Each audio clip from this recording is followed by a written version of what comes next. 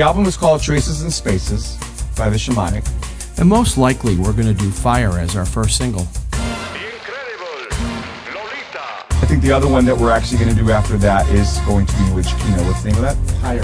Higher. So we didn't really choose it, just happened. I think that organically just came together. The energy of this is so-called kind of like a disco-y 90s kind of track, right? And the fact that Andrea Love, the vocalist, wanted to be involved in the project, and I dragged her into the shamanic thing that we're doing. So I thought it was great, right? Yeah. Awesome. And it came together organically, and to me, that's magic.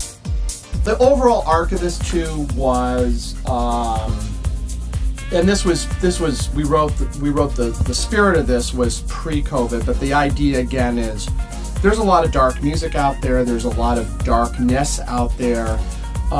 We wanted to create music, if we were going to put our own imprint on it, that was inspirational.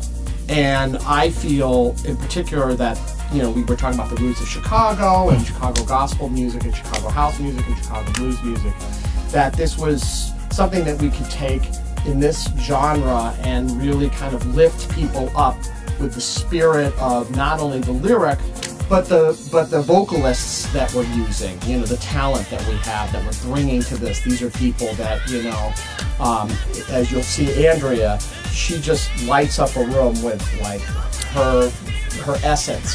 That video of her singing Fire, it's making people happy. Yeah, like everybody that I've played she's smiling, and it's like, it just feels good. As you're going through it for those 3 minutes, it just feels good watching her sing to you. It's amazing. Right. You know, we can survive the fire. In essence, is the message. We can survive. We can take it, and we can be better, and we can go higher. And that's what that song is all about. And the way that we use the music, because the music is inspirational in its influence and its origin, and especially, you know, I was able to work some of the harmony into that literally it lifts you into that chorus, that pre-chorus. We go down, and then vamp it a little bit, and then then the way that the harmony is structured, it brings it back up with the melody, and so when it comes in, you feel like you've left and you've come back, and here we are.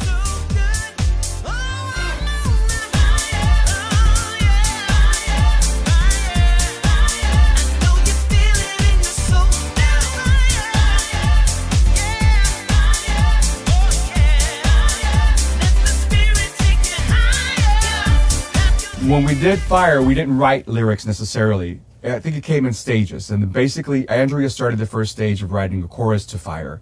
And then after Fire was done, the chorus was done, she came and she hung out with me and Craig in the studio. Can you feel it? Let me get that one more time. Let me hit that one more time.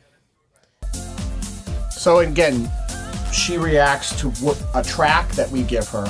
We'll concept ideas, but we like to throw the ideas out and let someone bring it back to her. So she came in with something rough, and then when we got in here, we threw lyrical ideas all together until we arrived at, oh, this really encapsulates what the story is. You know what's funny about that too, now that I remember it, was the fact that when we had the initial track, I just felt like it didn't have enough energy, remember? Yeah. And then I went, after she laid down the vocals, I went back to I stood overnight and I redid the drum tracks and everything, and I brought them over. And we listened to it, and you said, "Listen, it goes so much better." I was like, "Yes."